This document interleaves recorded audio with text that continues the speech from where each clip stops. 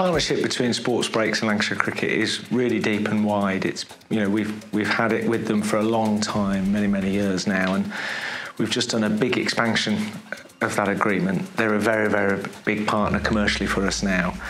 But it's really the depth of their support that really marks them out from other sponsors. You know, we love working with Lancashire County Cricket Club. We'll roll the new terrace out. Hopefully that goes down well and cricket fans like that.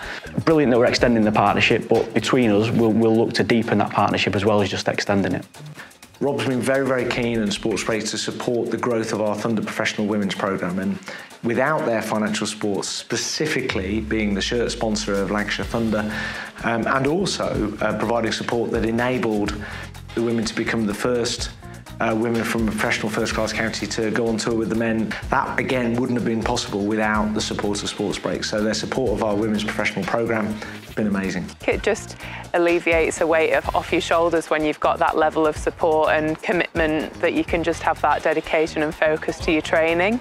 It's something that still feels a novelty but will hopefully become a norm. It's exciting. I think it almost mirrors the evolvement of our relationship with the club anyway. You know, the terrace will go from a ground floor area through to a ground floor general admission seating balcony area, so the terrace concept itself will evolve, which mirrors nicely what we've done with the club in terms of evolving our partnership and relationship. The sports terrace has kind of grown and evolved over the years, and it's a fantastic place to watch cricket, whether it would be on a poser table or whether it would be on sofas.